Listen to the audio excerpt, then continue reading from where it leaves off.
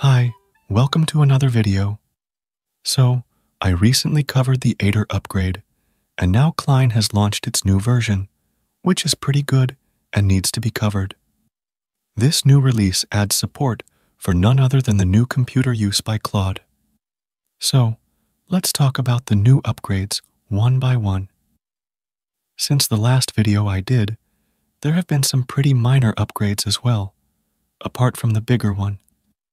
If we look at the minor upgrades, you can see that there have been a good number of minor updates. The minor upgrade right after my video fixed a bug where Cline's edits would stream into the active tab when switching tabs during a write to file.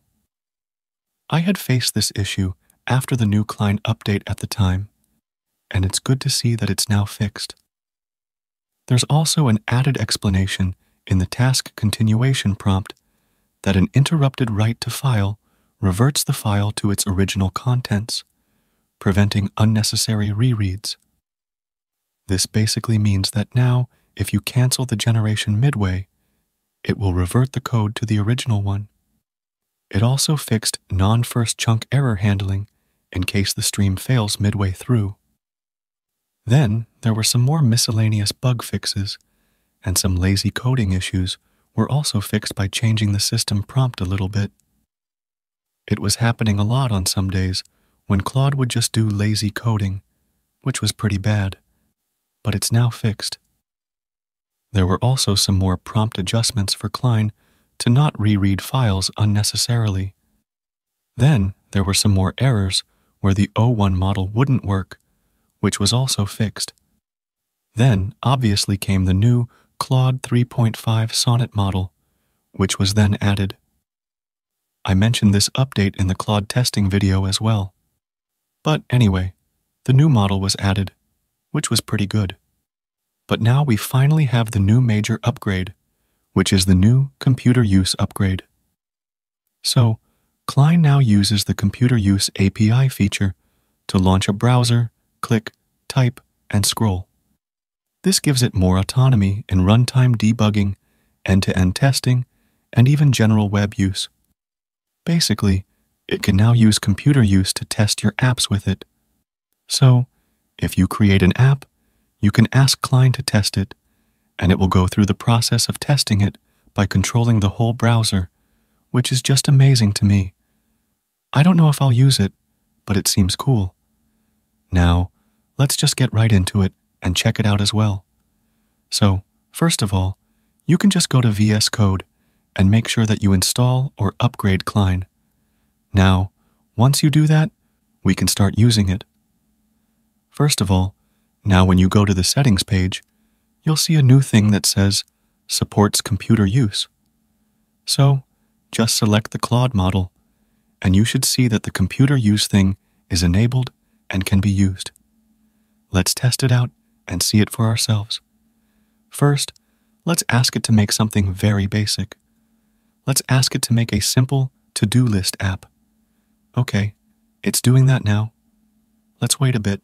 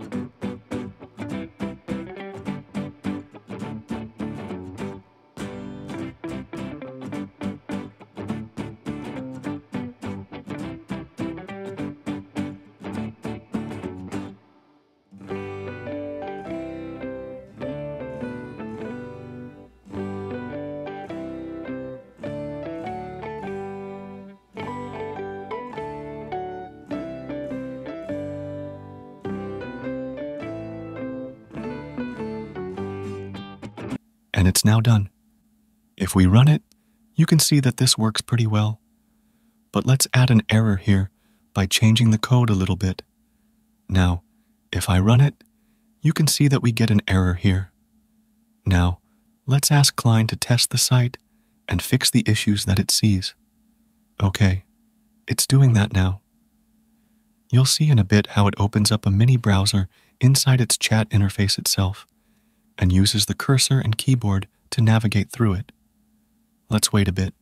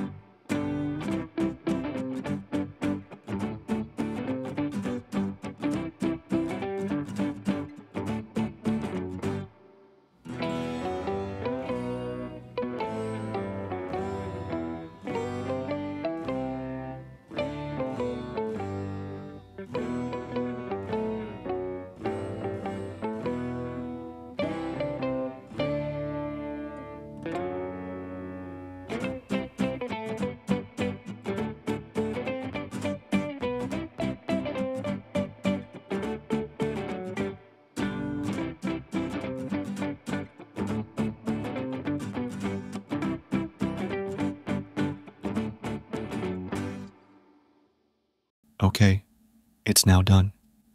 So, it did this pretty fine. I don't have complaints about this. The major thing that I like about this is that it just uses its built-in Chromium browser instead of other stuff, which doesn't interfere with the general usage of your computer or browser as well. So, that's super cool. It's not limited to that either, because you can also use it for general web tasks as well. So, for example, you can ask it for something like, "What's the NVIDIA stock price?" Now, let's wait a bit.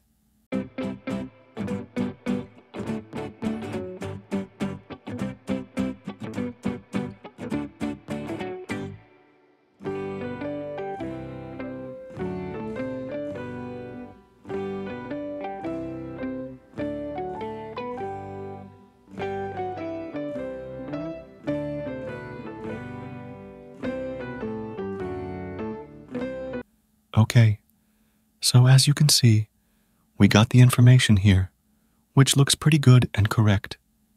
This is great to see, because this makes testing stuff a little less of a hassle, but I won't be using it as of now, because it doesn't make sense to use it for bigger applications. And you can't generally use it for mobile apps either, which is a thing, but it's super cool to at least have the feature rather than not have it.